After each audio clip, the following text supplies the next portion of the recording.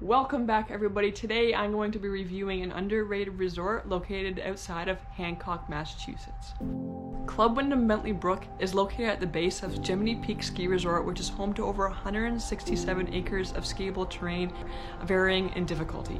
One of the reasons why we picked this particular resort was because of at this time of year it's fairly quiet, and we also wanted something that we can kick back and relax and thoroughly enjoy the views of the mountains by sitting in the hot tubs or swimming around in the pools and just being able to have the open space to ourselves. The pool itself was fairly refreshing because it was a saltwater pool. It actually allowed you to swim from the indoors and outdoors under a little waterfall it had between the building. They had two little kid hot tubs as well that were a comfortable temperature that you didn't have to worry about when your kids were in there if they'd be overheating or not. They did have an adult specific hot tub further outside the pool. This temperature ran between 99 and 103 degrees, which made it very comfortable for adults to kick back and relax in the evenings or even during the day when it's a little bit cooler out and you can really feel like you had the hot tub to yourself. A few of the other amenities that they had at this resort was the tennis courts and basketball courts. So these were free to use, unlike Fairfield Glades that I did my first video on where you had to pay like per use. These ones you can just walk out the back door of the resort, play around even pickleball and tennis. But if you didn't bring any tennis rackets or balls, they actually had those at the front desk. Just sign them out for an hour or whatever and then bring them back. Jumping over to the rooms themselves, at this particular resort, we booked a 2-bedroom unit. The nice thing about the Wyndham units is that they're always very clean and presentable. So when you walk right in, you're not kind of like, don't give that face of like, ugh, or it's always looking very presentable. We are on a 3rd floor unit, perfectly looking over the mountains.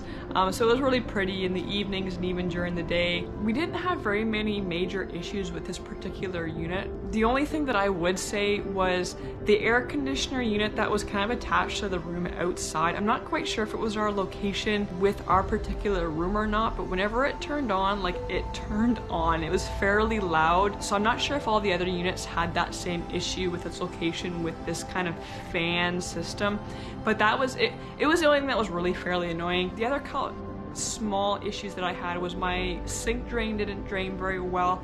And my shower, for some reason, was a little bit lukewarm at best.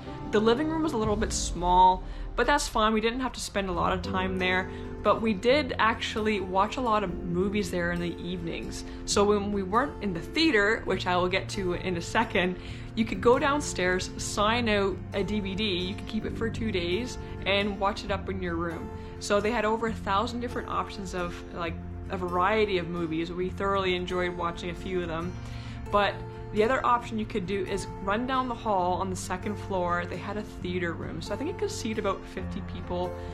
They had the theater chairs, a big kind of projector screen. One of the favorite movies that I watched was Elvis. So the only thing that I would recommend if you're gonna go see one of these movies is to show up about maybe 10 to 15 minutes early if you really want a good seat. Probably more or less on the weekends because it is a lot busier, but just kind of keep an eye out. There's nothing wrong with kind of showing up 10 to 15 minutes early. It was a great experience. It's something to do in the evenings. They had 2 shows a day, one at 4 p.m. and then one at 8 p.m. Generally had the same movies showing every week, but other than that, they have the list up and you can kind of see what's showing that night and that late afternoon. Other than that, Club Wyndham Bentley Brook was a great resort to visit at this time of year. It was so open, not busy. You can really sit back and enjoy the spa-like features.